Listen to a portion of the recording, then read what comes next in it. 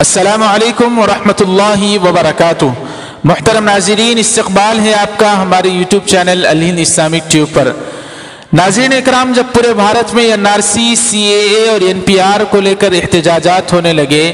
تو B J پی حکومت سمجھ رہی تھی کہ چند دن بھارت کے شہری احتجاج کریں گے، پروٹیسٹ نکلیں گے، اس کے بعد جہاں بھارت کی عوام جہاں سے کھڑی ہوئی تھی وہیں پر بیٹھ جائے گی اور ہم آرام سے NRC نافذ کر کے ہندوستان کے مسلمانوں کو ڈیٹینشن کیمپ میں ڈال کر ان کو سزا دیں گے۔ لیکن ناظرین اکرام، یہ احتجاج بند ہونے کے بجائے، پروٹیسٹ ختم ہونے کے بجائے اور شدت پکڑتے گئے۔ دہلی کے شاہین باغ کی طرز پر پورے بھارت کے شہروں میں مستورات خواتین، ہماری بہنیں، چاہے ہندو ہو، چاہے مسلمان ہو، دلت ہو، عیسائی ہو، سکھ ہو، جین ہو، تمام کے تمام دلی کی شاہین باغ کی طرز پر ہر شہر میں وہاں کی خواتین شاہین باغ قائم کرنے لگیں تو بی جے پی حکومت کی سازشیں ناکام ہوتی نظر آئی اور ان کے پاؤں تلے سے زمین کھسکنے لگی۔ انہوں نے دیکھا کہ یہاں کی عوام بیٹھنے کا نام نہیں لیتی، آئے دن ان احتجاجات میں اور زور پکڑتے جا رہے ہیں اور شدت آتی جا رہی ہے۔ اس لیے اس کالے قانون کے خلاف یہاں تک کہ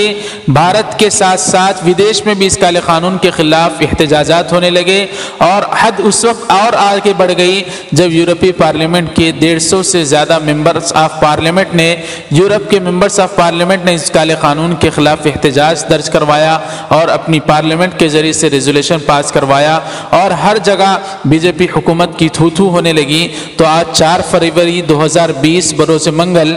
بھارت کے وزیر داخلہ mister home minister Amit Shah نے اعلان کیا ہے اور پارلیمنٹ میں کھڑے ہو کر انہوں نے یقین دہانی کروائی ہے کہ ہم فی الحال NRC نہیں لائیں گے۔ اس لیے احتجاجات کو بند کرنے کے لیے انہوں نے اس طرح سازش کے طور پر آج 4 فروری کو پارلیمنٹ میں کھڑے ہو کر خود پارلیمنٹ کے اراکین کو یقین دہانی کروائی کہ NRC فی الحال نہیں ہوگا۔ لیکن ناظرین اکرام، اتنا اعلان سن کر ہم کو ٹھنڈا نہیں پڑ جانا چاہیے، بلکہ میں آپ کو اس ویڈیو کے ذریعے سے پیغام دینا چاہتا ہوں کہ NRC وہ اگر نہیں لائیں گے تو انہوں نے NPR کا فارم تیار کیا ہوا ہے اور وہ NPR ہی NRC کا چور دروازہ ہے۔ مسٹر امت شاہ نے خود اس بات کا اعلان کر دیا تھا کہ NRC پہلی سیڑھی ہے، NPR پہلی سیڑھی ہے NRC کی۔ تو ناظرین اکرام، امت شاہ کے اس بیان کو لے کر ہم کو دھوکے میں نہیں آنا چاہیے۔ امت شاہ نے پہلے ہی اعلان کر دیا ہے کہ ہم پورے بھارت میں NRC لائیں گے، لیکن اس بل کے خلاف جو احتجاجات ہو رہے ہیں اس کو ختم کرنے کے لیے